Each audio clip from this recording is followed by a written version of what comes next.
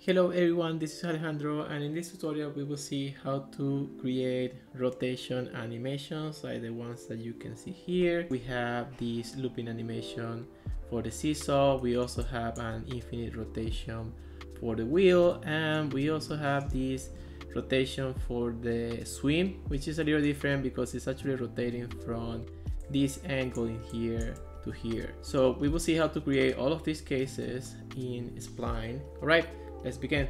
Alright, so I already have my scene built in here, and this is a quite simple scene. I just have a floor which is just a rectangle which is using a green color. The background of the scene is also green in the same color of the floor, and I also have this vector object which is for the sand, and if you see here it's just a bunch of points, and I'm using a round corner that is really high, and that's how I can achieve this round effect. Then I'm using a bunch of primitives for the different games here in the playground.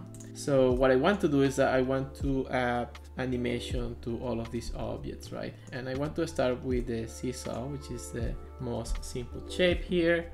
So if I select this object and I move it or rotate it here, you can see that it's not really moving with the other objects, right? In order for these other objects to move with this object, when I rotate, what I need to do is I need to select all of these objects by pressing Shift, and then I can create a group by pressing Command G.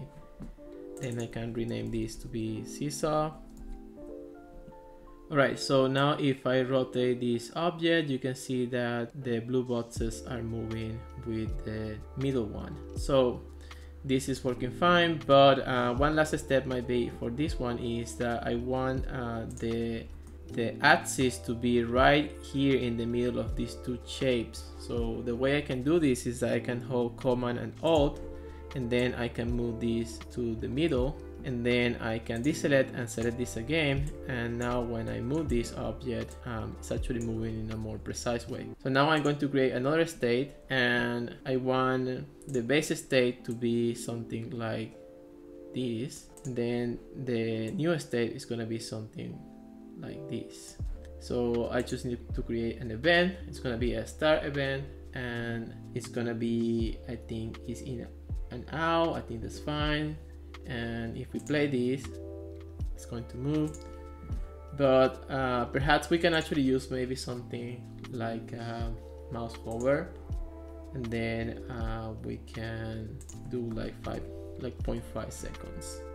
So now if we hover, then it's moving. I think that's fine.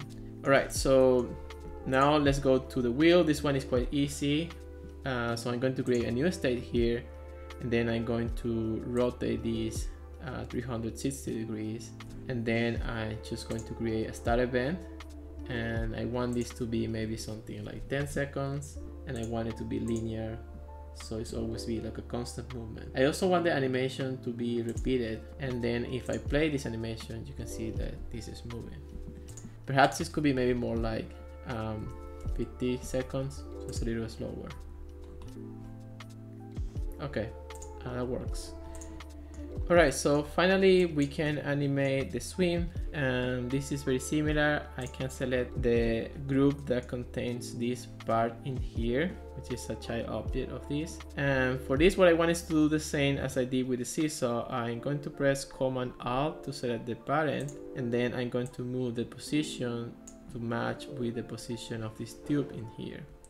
So now if I deselect and select this object again, you can see that it's going to be rotating in the right way. So now I'm just going to create a new state, and so my base state is going to be like this, and the new state is going to be something like this.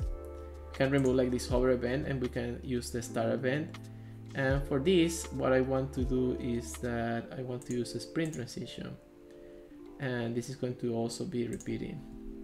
So alright, I think I have all the animations working, and if I play this, actually it's not working as expected. So what happens here is that this is repeating, but it's not cycling. So what I want is this to be cycling, and I just realized that the spring is not a good idea, so I'm actually going to use ease in and out, so it has like a more natural movement. So now let's try playing this again and see if this is working. yeah, I think it's a lot better. Perhaps we can also do the same with this one. So it's going to be on the start, so they're always going to be moving, and this will be maybe like 1 second. Now let's see how that works. And then finally here, like a repeat and also cycle. All right, and that's how you can create different type of rotations on a spline. You can repeat, you can change the pivot orientation or the pivot position to rotate your objects in different ways. I hope this simple tutorial helped you to create different rotation effects on your scenes. All right, see you in the next time.